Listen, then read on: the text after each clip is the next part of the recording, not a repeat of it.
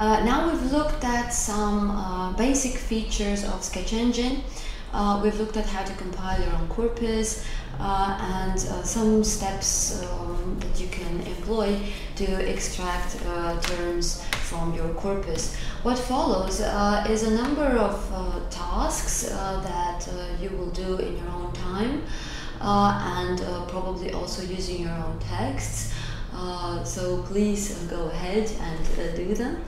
And in the next unit, we will show some slightly more advanced features, such as querying the corpus using the Corpus query language or SQL, regular expressions. And in the last part, we'll look at multilingual term extraction, so how to compile a multilingual corpora and how to compare results between languages.